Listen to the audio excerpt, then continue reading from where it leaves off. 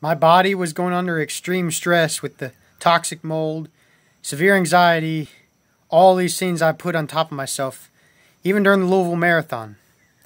At mile 23, I felt like I was breaking down. Everything was breaking down.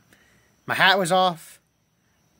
I felt like I was going to quit there. I didn't know how I was going to finish.